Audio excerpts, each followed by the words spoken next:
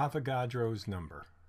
Recall, an atom's atomic mass is equal to the number of protons plus the number of neutrons in the atom.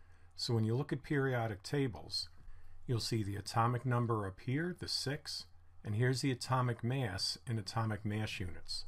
The unit for atomic mass is atomic mass units. Carbon-12 has 6 protons and 6 neutrons. One atomic mass unit, abbreviated AMU, is equal to 1/12 the mass of carbon-12, or approximately the mass of one proton or neutron.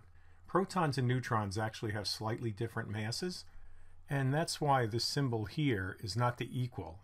That's kind of like approximately. That's what that means. What if you wanted to measure the mass of one atom in the laboratory? Would it be possible? Well, a single atom has a very small mass. One carbon atom has a mass of about 2 × 10⁻23 grams. So there's no way you could put one on a scale and measure it. Nothing we have is that accurate or goes to that layer of detail. Also, how would you trap the one atom and know that you had it? So basically we measure the mass through indirect methods, kind of like the Millikan oil drop experiment, or through mass spectrometry. But you can't measure it directly. That's kind of silly. It would take a whole lot of atoms to give us enough material to directly measure in a lab. So let's start with hydrogen. It has a mass of 1 atomic mass unit, right? Just has 1 proton.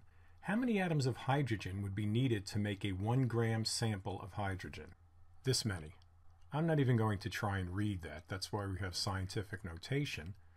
And that number is 6.02 × 10⁻23 and is called Avogadro's number, or a mole.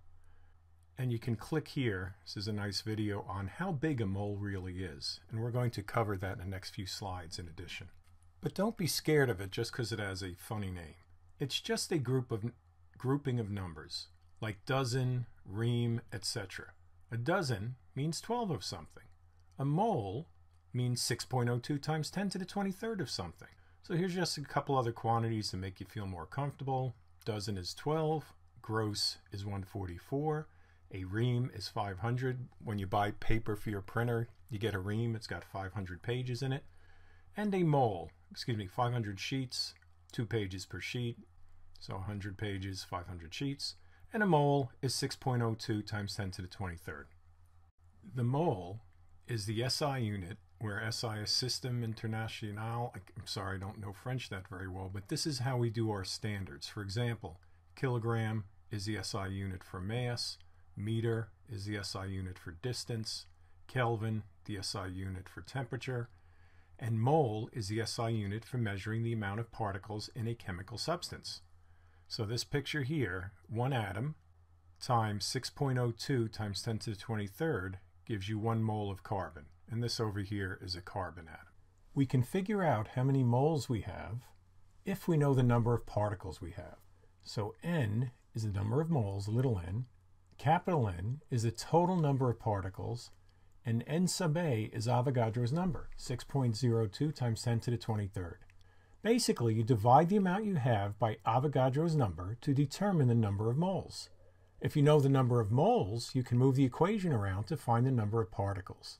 The abbreviation for moles is just mole, M-O-L.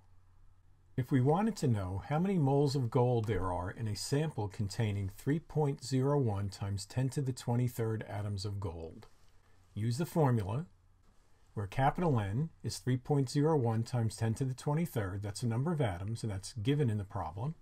N sub A is Avogadro's number, it's a constant, 6.02 × 10⁻23, and then N, number of moles, little n.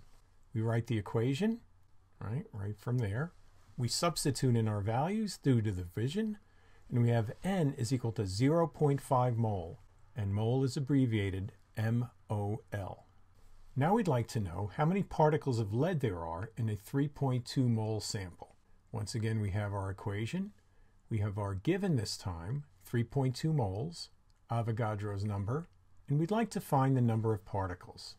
So you write the equation, and now we need to isolate capital N. So we multiply both sides by N sub A, Avogadro's number, so it cancels on the right, and then we just reverse the equation around.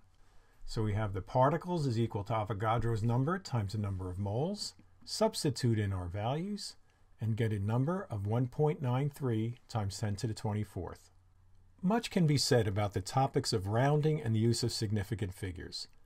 Significant figures are the digits in a value that carry meaningful contributions to its measurement resolution. The use of sig figs, it's an abbreviation for it, will be discussed later in this course.